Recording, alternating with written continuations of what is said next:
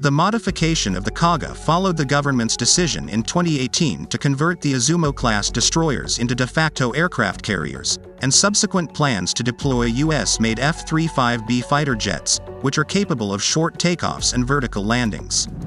This helicopter carrier bears a strong resemblance to light aircraft carriers.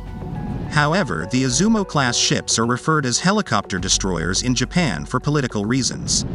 It is against Japanese constitution to operate what is referred as offensive weapons and exceeds necessary level of self-defense. The helicopter destroyer classification is not correct, as these ships are significantly larger than destroyers, have a full-length flight deck and relatively large air wing. The Izumo-class helicopter carriers are multi-role ships.